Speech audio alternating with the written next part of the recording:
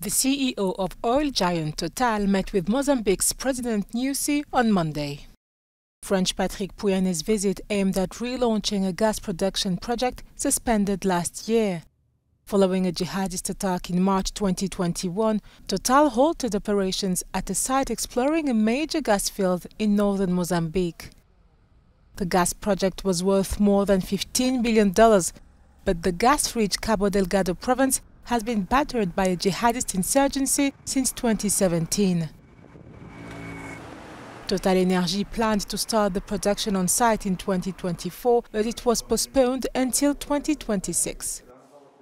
Patrick Pouyanné was hopeful for a return of security that would enable firms and residents to head back to the Cabo Delgado province. Last summer, Rwanda and countries part of the Southern African Development Community sent 3,000 soldiers. Mozambique doesn't produce oil and therefore relies on imports. However, the country is one of the largest holders of gas reserves in Africa.